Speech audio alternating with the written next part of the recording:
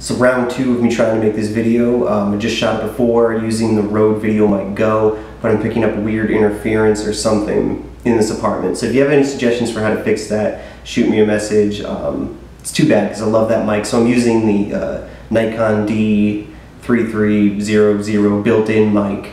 So I apologize if the audio quality is not stellar, but just working with what I got right now.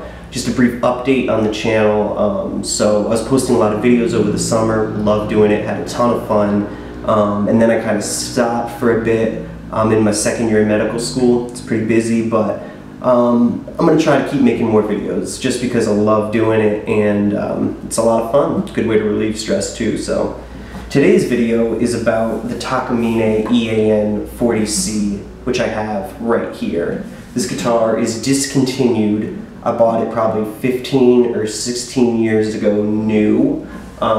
It has an NEX body, which is Takamine's kind of version of a grand auditorium. Solid cedar top, solid mahogany back, mahogany sides, but I think it's layered wood or laminate, whatever you want to call it. So not a completely solid wood guitar. The preamp right here is a CT4B2, which I think Takamine still uses. It has a built-in tuner. You can control the mids, the highs, the lows, and the overall volume. Pretty great. So basically this has been my only acoustic guitar for my entire life up until this summer.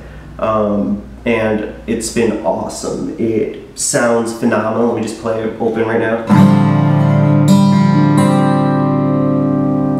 So I have this tuned down a whole step, and then these B and the E string are down another step on top of that. So kind of this weird alternate tuning I'm working with. But basically I've had this guitar my whole life. I brought it with me when I went to school in New Orleans. I would play it downtown on Bourbon Street and stuff like that. So a lot of good memories with this guitar all through high school. And you know, I still play it all the time. Just leave it on the couch, pick it up and play it. But I did drop it at some point, which started cracks right here.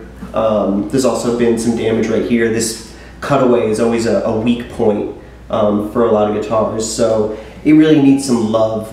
I only trust one luthier, and he's always backed up. So trying to get this in there hopefully soon, but it does need some TLC. Basically, I love this guitar. It's got no inlays. You can see very classy looking. A lot of people growing up, I think, that were friends with me saw this guitar and wanted something exactly like it just because it looked cool and it sounded phenomenal.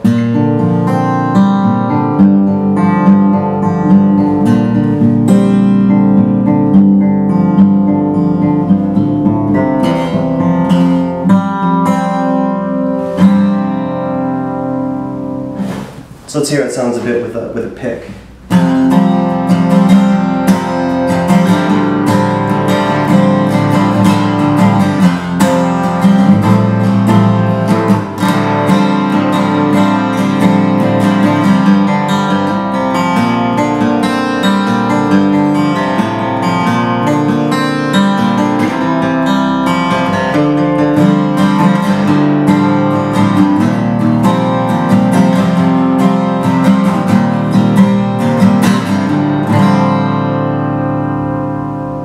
So it has that kind of Takamine, chimey bell quality to it, but it also has a great low end. So you can, if you're used to palm muting, especially on like an electric,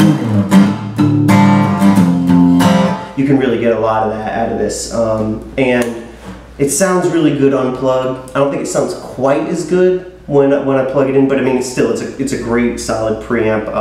I feel that way about most acoustic guitars, so it's not just specific to this one.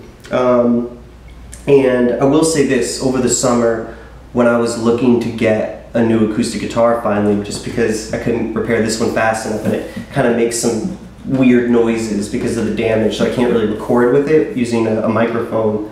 I bought a lot of guitars and I brought a lot of them back. So much trial and error, it took months, but along the way, one of the guitars I picked up was the Takamine P3NC, which is like the modern version of this guitar. I figured, I love this guitar, I'm probably going to love the modern version of it. It's extremely similar, also NEX body size, same preamp, and I shipped it up. I had it shipped up from the warehouse, Sam Ash's warehouse in Florida, right to my door. Cut open the box, busted it out, beautiful hard shell case, open it up, kind of underwhelmed, doesn't have quite the same elegance as this guitar. It's a little plainer almost. And then I started playing it, it sounded kind of flat, changed the strings, you know, adjusted the relief a bit, you know, got everything a little bit more comfortable. Still sounded kind of flat. There were some quality control things, like it seemed like the B string had dug into the saddle a bit, so there was this not appropriate string spacing that was kind of difficult to fix at first. And I kind of lied to myself for a while. I was like, oh no, this is very similar, like I love this guitar, but at the end of the day, didn't really enjoy it that much and brought it back. So I think if you have the option of picking this up used for, I've seen them as low as $450 with a hard showcase, which is a smoking deal. That's a steal. You know, I've seen them for a little bit more, $600, $700 used, versus the new P3NC. I would go for this. Maybe the P3NC I got just wasn't, you know, good one. That happens. It's totally specific to guitar by guitar, I know that. But this blew it out of the water. And if you can find one of these for like $500, I think it's great. And the NEX is a really comfortable body size, whether you're a beginner or a more advanced player. You know, it's a little bit bigger than a grand concert, but it's not like a dreadnought or anything. So I'll just play for a little bit, and that'll be that.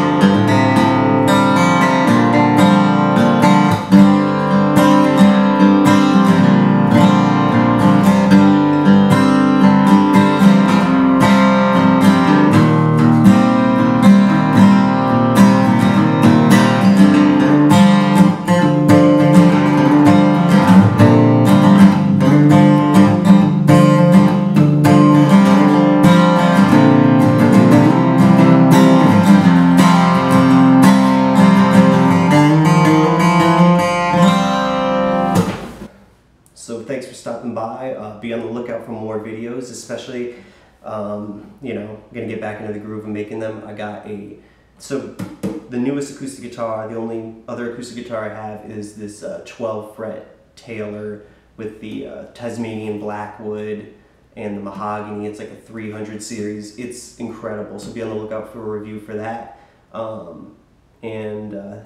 Yeah, talk to you soon.